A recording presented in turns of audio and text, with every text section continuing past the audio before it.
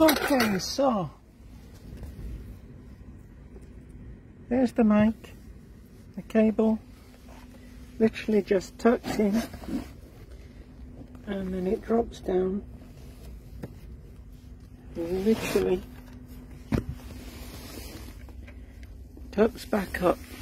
Then when we fitted the stereo, I had to shove one hand down the gap while I was feeding this up and grab it, and it actually plugs in the rear of this, so this has to be out, and there's a socket on the back where you plug the microphone in, and then when you put it in, everything stays there. It's been in a couple of months now with no issues. It works really good in that spot actually. It's got a bit of sticky both sides on there and it's never moved. It's very happy.